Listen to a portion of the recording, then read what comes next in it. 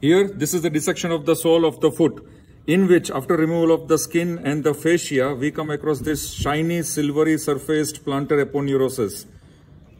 This is the modification of the deep fascia, and this plantar aponeurosis will be the continuation of plantaris tendon, which we have discussed with you recently. So this plantar aponeurosis will have apex and base. Apex will be from the calcaneus bone, that is the origin, from the plantar surface of calcaneus, and then as it progresses down, it will divide into 5 slips for the 5 digits.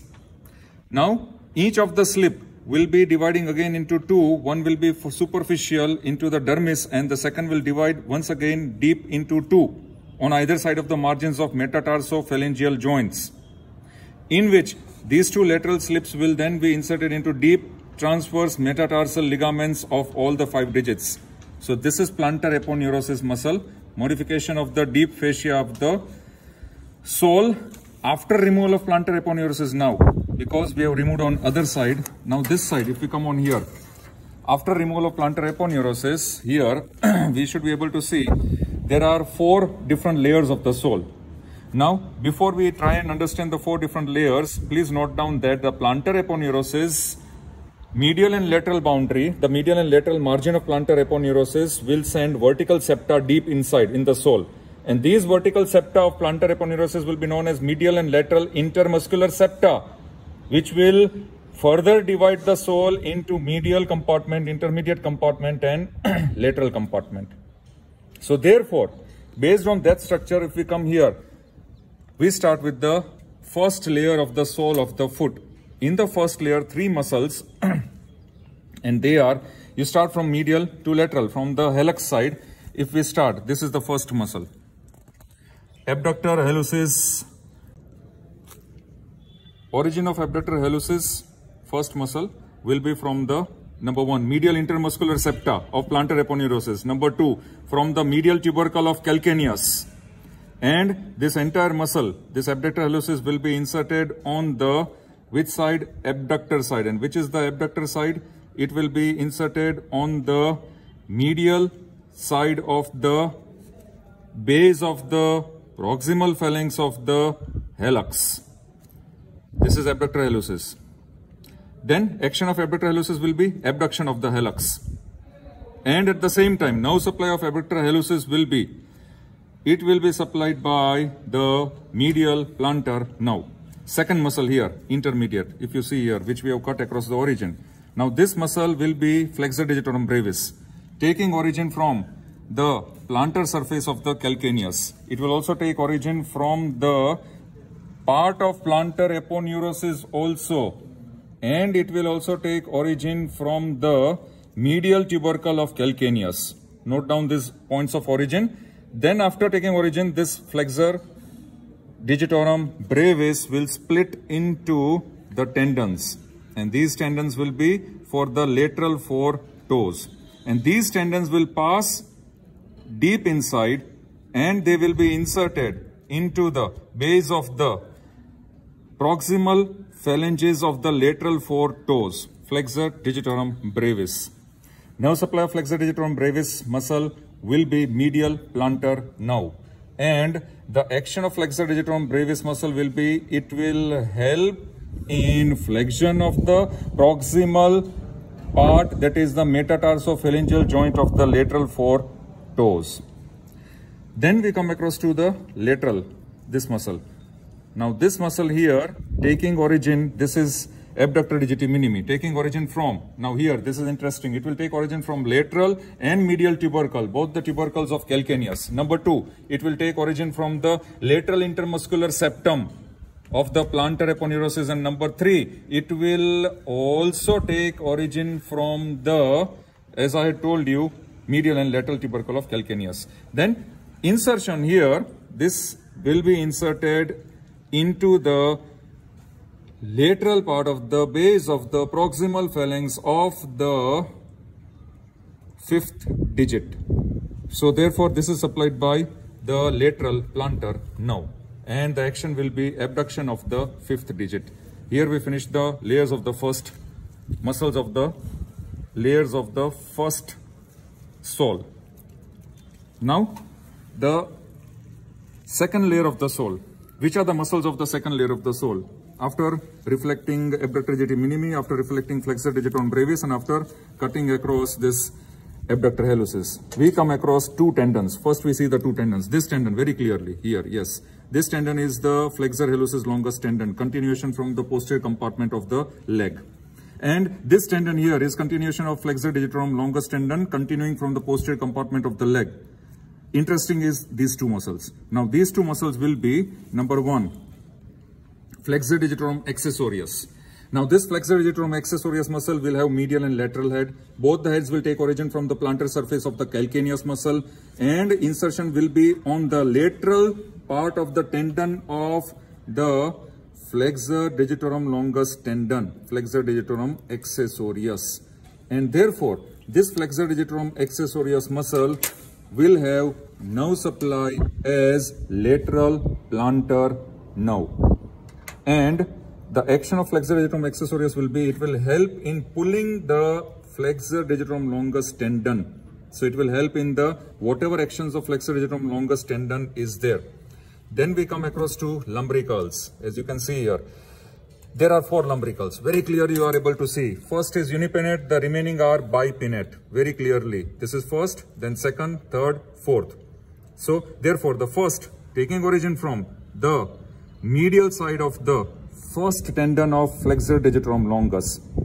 Similarly second, bipinnate, from the adjacent sides of the first and second.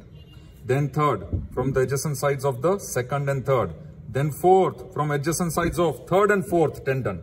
And all these lumbricals will be inserted. Where are they inserted? They will be inserted in the dorsal part of the metatarsophalangeal joint. And at the same time, these lumbricals will be inserted along with the digital expansion. So therefore, the action of lumbricals will also be flexion of metatarsophalangeal joints as well as extension of the interphalangeal joints. And first lumbrical nerve supply will be medial plantar nerve, and the second, third and fourth lumbrical nerve supply will be lateral plantar nerve.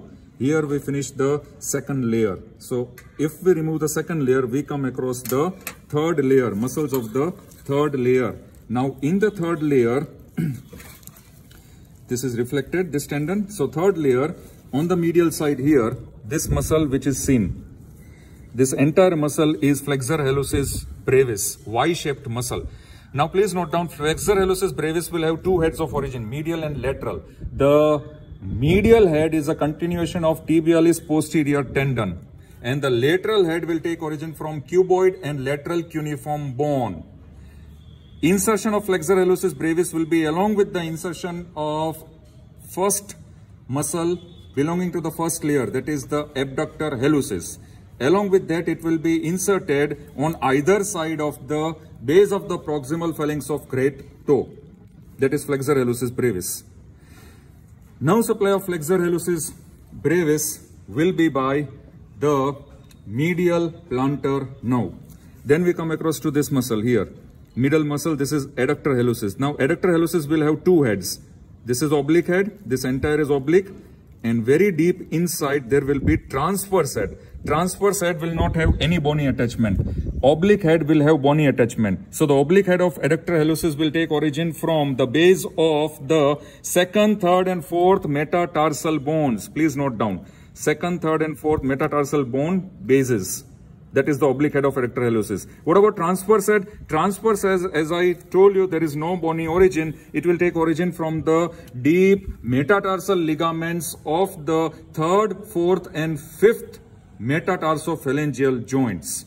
It does not have any bony attachment. Now both the heads, oblique and transverse, will join together and will be inserted on the adductor side of the base of the proximal phalanx of the helix. That will be on which side? On the lateral side of the base of the proximal phalanx of the great toe. Because the action of adductor hallucis will be adduction of the great toe. And adduction of great toe is towards the middle toe. And the nerve supply of adductor hallucis will be the lateral plantar nerve. Then we come across to this muscle. This is the third. Now here this muscle will be known as the flexor digiti minimi. So therefore, flexor digiti minimi brevis will take origin from number 1, the sheath of peroneus longus muscle, and also from the base of the 5th metatarsal bone, tubercle of the base of 5th metatarsal bone, and it will be inserted on the base of the proximal phalanx of the 5th toe. That is the flexor digiti minimi brevis. Nerve supply will be the lateral plantar nerve, and it will help in the flexion of the 5th toe. Now, third layer if we remove. Now this third layer if we remove, we come across to the interosseus muscle. The interosseus muscle will be very interesting. If you go deep, retract this, and if you go very deep, here you should feel the metatarsal bone. Now in between this metatarsal bone, there will be plantar interosseus, which you are able to see. In between these metatarsal bones, there are plantar interosseus muscle. And how many plantar interosseus in the foot? There are 3 plantar interosseus in the foot. These are the plantar interosseus muscles. And these plantar interosseus in the foot will be, all the 3 are unipinnate in such a way that they will take origin from the medial sides of the 3rd, 4th and 5th metatarsal bone, and they are inserted into the base of the metatarsal pharyngeal joints on their respective sides. These are plantar interosseus muscle, 3, unipinnate, and they are supplied by lateral plantar nerve. Now dorsal interosseus. For the dorsal interosseus, we need to, I think we'll show in this one, dorsal interosseus. If you lift all these structures, even if you lift the extensor, digitorum, longus structure, peroneus tertius, this is extensor, see here, this is extensor, digitorum brevis also. If I lift this, so extensor digitorum longus and extensor digitorum brevis structure, if I lift it, I come across, here it is seen, I come across below my fingers, see here. If you are able to see, these are the metatarsals. I have lifted extensor digitorum longus and extensor digitorum brevis. Remember, from the extensor side, I am showing you. These are the metatarsals. In between metatarsal, you can see the bipinnate arrangement of these muscles. And these bipinnate arrangement of these muscles, these are the bipinnate arrangement of these muscles. They are the dorsal interosseus. How many dorsal interosseus are there? There are 4 dorsal interosseus, bipinnate. In between which toes? In between 1st and 2nd, 2nd and 3rd, then 3rd and 4th, and 4th and 5th. So, bipinnate origin. And remember, the insertion of the first dorsal interosseus will be on the medial side of the 2nd toe. Second dorsal interosseus will be on the lateral side of 2nd toe. Third dorsal interosseus, it will be on the lateral side of the 3rd toe. And fourth dorsal interosseus will be on the lateral side of the 4th toe. That will be the dorsal interosseus muscle. And these dorsal interosseus muscle will help in, abduction of the toes. Plantar interosseus will help in adduction of the toes.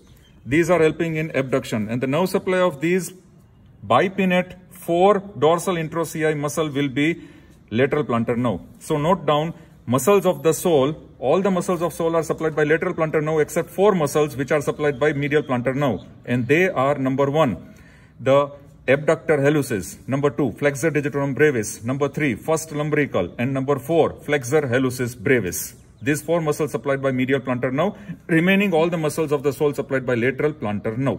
Thank you very much.